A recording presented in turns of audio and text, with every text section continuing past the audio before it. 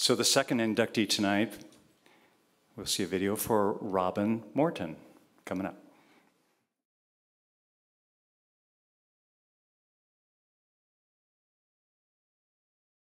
Robin Morton, contributor to the sport.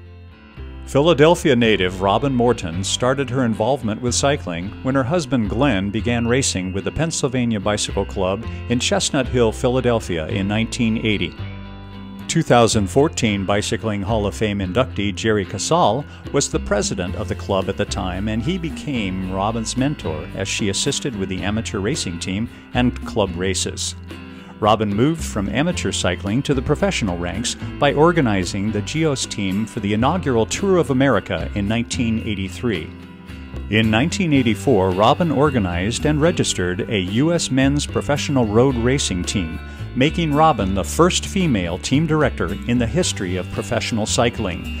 The team, sponsored by Gianni Motta, was the first U.S. team to enter a Grand Tour, the 1984 Giro d'Italia. At the time, European cycling rules prohibited women from the race caravan. Before each race, the organizers would vote on whether Robin could even be allowed to ride in the team car. The team she put together the following year, in 1985, Xerox Benotto, was the first U.S. team to compete in the Vuelta a España, the Criterium du Dauphiné Libéré, and others. Robin managed teams for 9 years, and her professional cycling teams competed throughout Europe, North and South America. She then transitioned into event management, working with Jerry Casale and Dave Chowner at Threshold Sports for 17 years as the technical director for cycling events, which included professional national championships, UCI races, and the 1996 Atlanta Olympic and Paralympic Games. In 2005, Robin and Alice Armstrong founded G4 Productions, a women-owned event production company. They have organized races, non-profit fundraising rides, and the U.S. Professional Road Racing Championships and the U.S. Masters and Paracycling National Championships. With her extensive team and event experience at the highest levels, Robin Morton has become a groundbreaking contributor to the sport of cycling.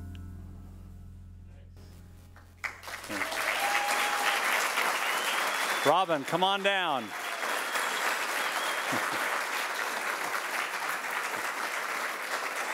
And here she is, Robin Morton. Congratulations. I'll just put this right here for now. Mike is yours. Great. Well, I'm so honored to be here and to be inducted this evening with such amazing athletes that have accomplished so much in our sport, and especially my friend Mari. You know, it's been an amazing trip for me, 30 years, an adventure, something that I really never anticipated getting involved in. I'm probably the only inductee who has never raced, doesn't ride, and I'm here because I didn't like sailing. My husband, Glenn, wanted a sailboat, even though neither of us knew how to sail. And instead of taking sailing lessons or starting out with a day sailor, we bought a sailboat and headed out to sea, and as you can imagine, that didn't end well. So Glenn bought a racing bike, and he did join the Pennsylvania Bike Club. There were a lot of notable racers that came out of the PBC, including Dave Chowner and Miji Riak, who were in the Hall of Fame, Bruce Donaghy, and John Eustace. Was the winner of 1982, and I went to an end-of-the-season club party and was introduced to John. And at that time, John was one of the few Americans that had a contract on a European pro team. One of the other ones was George Mount, David Mayer Oakes, Jonathan Boyer. And so I started talking to John at the party. I was introduced to him, and he mentioned that he was pretty burned out from living in Europe and didn't have a contract for the following year and was interested in putting together an American team to race in Europe, and was I interested in helping him? So I don't know, I must have had sucker written all over me, but I said yes. And so the first team we had was for GEOS for that Tour of America, which was a great event. It was a small stage race in Northern Virginia and Washington, D.C., and it was organized by Capital Sports. They were actually boxing promoters. And they brought a lot of big teams over from Europe, had a good budget. Unfortunately, it was only around for 1 year. But through GEOS, I met Gianni Motta. And Gianni was an ex-pro turned bike manufacturer. For those of you who don't know him, he is a big celebrity in Italy, blonde, blue-eyed, very outgoing. He had won the Giro, third in the Tour de France, won the Tour of Switzerland, just about every single day event in Italy. And he wanted to have an American team on his bikes in Italy.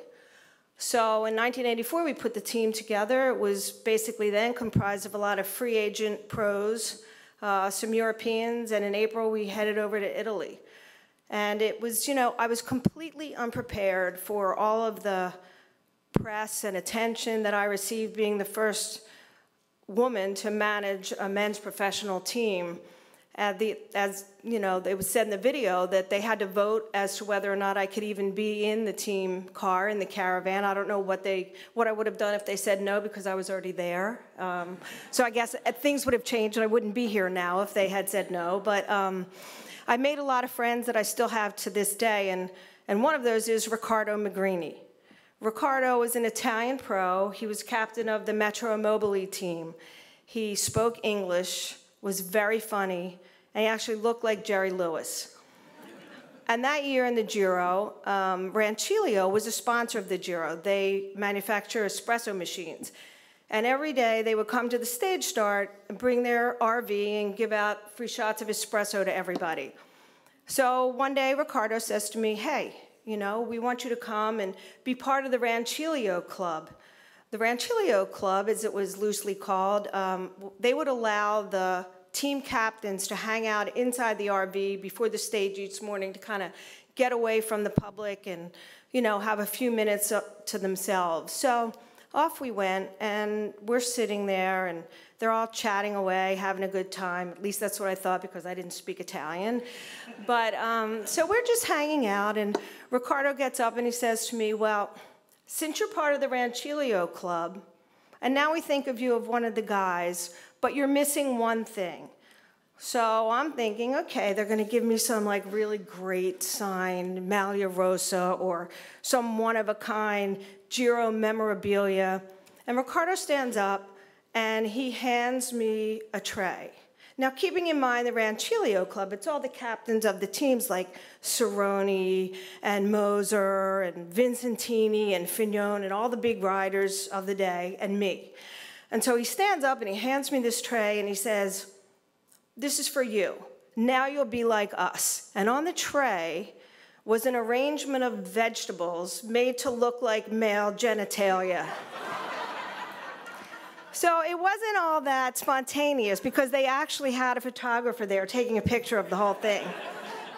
So, you know, I was really mortified. They thought it was completely hysterical, and I tried to be a good sport about it, you know, and take it in the spirit in which it was intentioned, because the only way I would have been accepted is if I kind of just went with the flow and didn't expect them to make exceptions because I was a woman. The next year we had a team in the Vuelta, which was crazy, hard, rugged race. The Vuelta was in April then. And then I managed teams for the next 6 or 7 years. Usually they had an Italian component that enabled us to race part of the season in Europe. And after that, I was really lucky that I was hired by Dave Chauner and Jerry Casal as their technical director. And I worked with a great team of people, and we put on some of the best UCI races in the country, including San Francisco, Philadelphia, Thrift Drug Classic. We did the first tour of Georgia. And now with my partner Alice and G4, we still produce the Philly race. And I'm really proud to say that it's one of the few World Tour races, only 2 in this country for women. We have equal prize money for the women, and it's the featured event of the day. And so,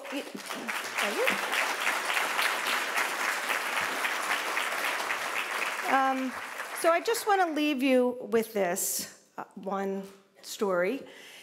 In the Giro, the riders' contracts were written so that they had to finish in order to get paid, right? This is cycling, so that's not a big surprise. So they had to finish in order to get paid, and one of our sponsors didn't want to pay them. So he managed to talk one of our mechanics into tightening their bottom brackets. So every day, after they turned their bikes in to get cleaned and whatever, he would tighten their bottom brackets just a little bit more. So that by the end of the Giro, they told me, it was like pedaling in wet cement. Yeah. So, but they all finished. They all finished. And so, for me, the lesson is that, you know, cycling is just like life. Sometimes just finishing is winning. So, I thank you.